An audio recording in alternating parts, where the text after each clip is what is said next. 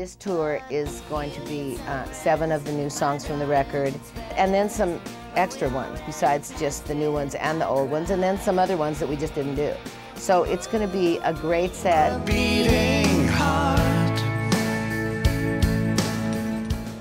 It was like they all blended together like they were just a timeless group of songs.